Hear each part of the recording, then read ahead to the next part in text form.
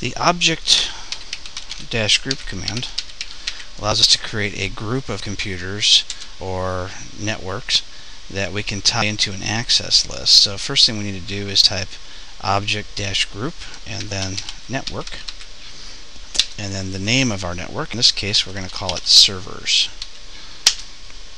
Now we're in the sub interface because of the network command. So now we're going to create some objects here, and we can do that several different ways. One way is we can go by a name. Now earlier we created a name or a host record called server, so we'll start with that. So network-object host server. We can also do this by IP address. We can do network-object host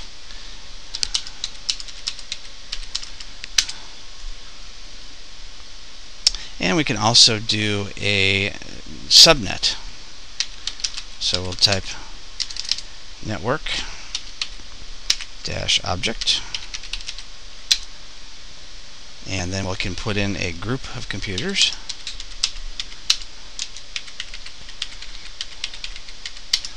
Entire subnet there, we click enter, and now we type exit. Now to tie this to an access list, we type in access-list 101 permit